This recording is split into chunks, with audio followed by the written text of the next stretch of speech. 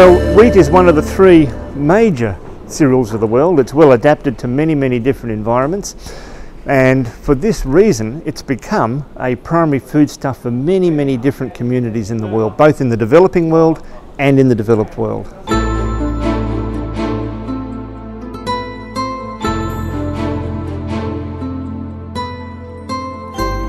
Oh well, I know, I'd certainly disagree with that. I think wheat is an enormously complex cereal, enormously complex genetically, and wheat has many different ancestral species. In fact, wheat itself is a combination of 3 different species, and at least for 2 of those we have significant genetic variation still in the environment, some of it not even collected, much of it in gene banks, much of it uncharacterized in gene banks. So there are potentially all sorts of new gene combinations that may play a role in providing the genetic means to overcome stresses in the future, current stresses and future stresses. So I totally disagree. I just don't think we've done a really good job as plant scientists and plant breeders, or the job as well as we could have done in utilizing all that diversity. So there's a lot of diversity there, a lot of work to be done, a lot of skills needed.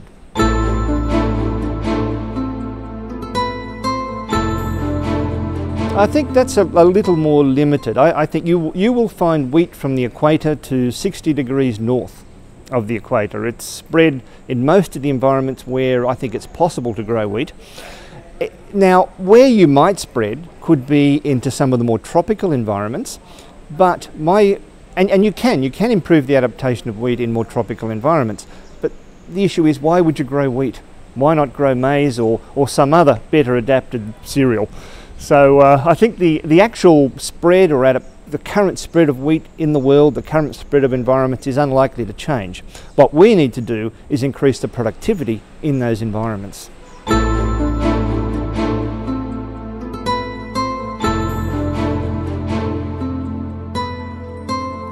Well, these are 2 countries that are number 1 and number 2 in total wheat production every year. China is the biggest wheat producer, India is the 2nd biggest wheat producer.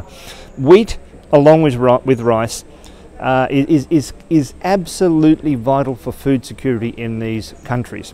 Now, with projected climate change and increasing population, so even without projected climate change, just population pressure itself is putting enormous pressure on water reserves, and there will be less water in the future for irrigation, and much of the wheat in India and in China is grown with irrigation.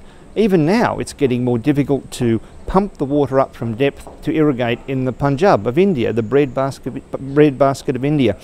So we have to find solutions to this. We need genetic solutions, we need agronomic solutions, and we need economic policy solutions. So it's going to be a combination of things. At least within the GCP and within the research, with the Wheat Research Initiative, we can do something about the genetic side of it, and working closely with partners in India and China, we're implementing some new and different schemes, and we think that these may well bear fruit in the future.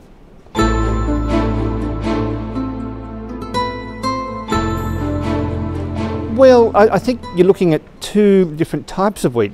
In India, they grow spring wheat. In China, they grow winter wheat. Now, winter wheat grows over a much longer period of time. It's a much longer cycle, and yields tend to be higher with winter wheat.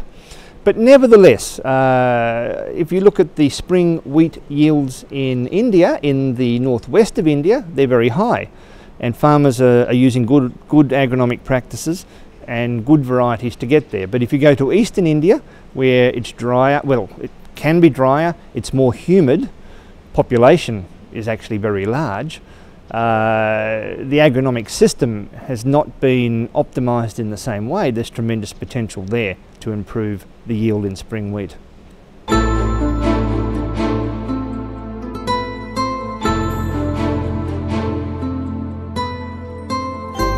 Well, as I said a little bit earlier, I said that we researchers and we plant breeders probably haven't done the job we could, and I'm not saying that people are lazy by any means. I think people have worked incredibly hard, but we've not had the knowledge of the genes that control the responses to the stresses. We've not had access to the tools that would allow us to increase our rates of genetic advance. Now, with the tremendous advances in molecular biology over the last 10 years, the tools, the molecular tools are there. Problem now is we are dealing with enormous amounts of information. How do we get the best out of that information? This is the great challenge, I think, for plant breeders in the future, now and in the future. And I believe that the platform, the IBP, is going to provide us with those tools to help us take advantage, to actually get close to the level of genetic advance that is possible.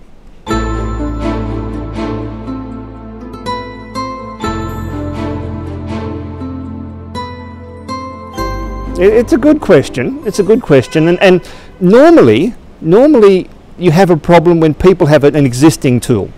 And it's very hard to get them away from an existing tool. But for most of our partners in India, in China, they don't have legacy database systems, for example. So for many of them, the IBP is their first experience of managing data in a coordinated way. So they're not locked into a previous system. So I actually think it's easier. People are uptaking it more easily than, let's say, a scientist in a developed country who has a legacy system that they're used to, they're comfortable with. It lacks certain functionalities, but they live with it. They're less likely to make the change. So I think this is a great opportunity for people in developing countries to move ahead, if you like, by adopting these sort of technologies quickly.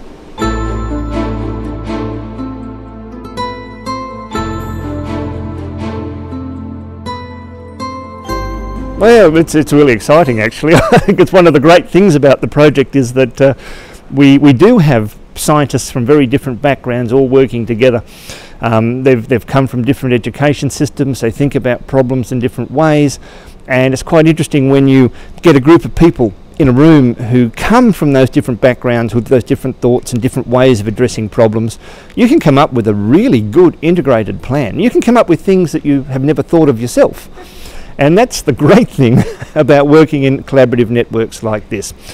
Also, it's been key to find the right partners. And I think in Rulianjing in China and Vinod Prabhu in India, we've got two fantastic local coordinators, and they've pulled together some really, really good networks around the country. Networks of doers, people who are really willing to get in there and have a go and make a difference. And it's exciting. And it's been fantastic as an Australian working with these teams. And we've also taken advantage, let me say. I mean, we have breeding programs in Australia, and we're using the IBP, and we intend to use it more fully as the tools increase. And yeah, I think we all benefit.